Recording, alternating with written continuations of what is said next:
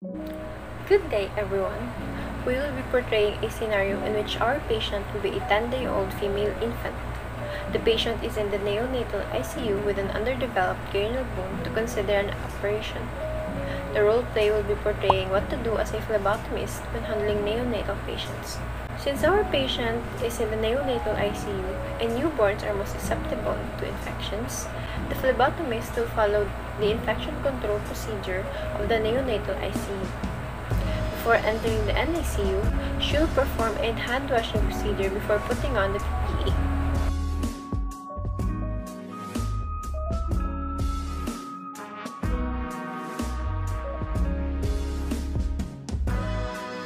The phlebotomist should review and accession the test request.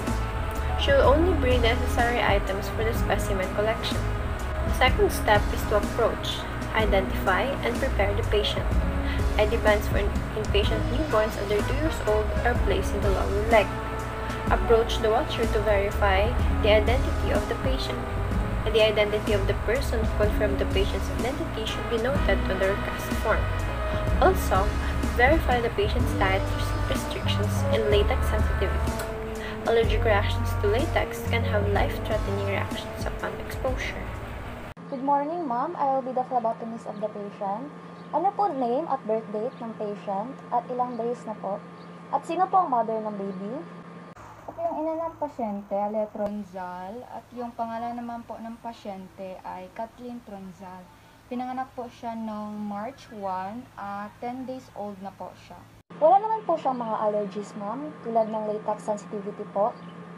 Wala naman po siyang allergy sa latex, sa bilin ng aming doktor. Kuhaan po ba siya ng dugo ngayong araw para po sa mga ibang laboratory tests? Yes, ma'am. Kaninang 7:30 ng umaga, ang kinolect na dugo ay para sa hemoglobin determination niya. Noted po, ma'am. Meron po kasi siyang repeat hemoglobin sa lab test request niya po. So, kukunan ko lang po siya ng dugo para po sa blood culture and sensitivity, repeat hematology, hematocrit, PTPA, at sa sodium, potassium, at creatinine niya po as doctor's order lang po. The third step is to position the patient. Apply a tourniquet and select a puncture site.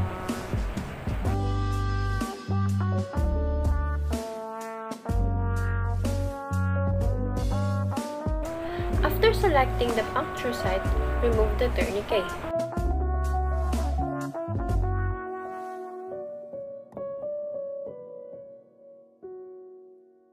Clean and air dry the site.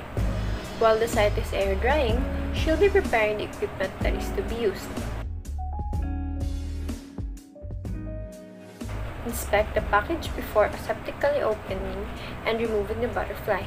Attach the butterfly to an ATS holder. Reapply the tourniquet without touching the cleaned area.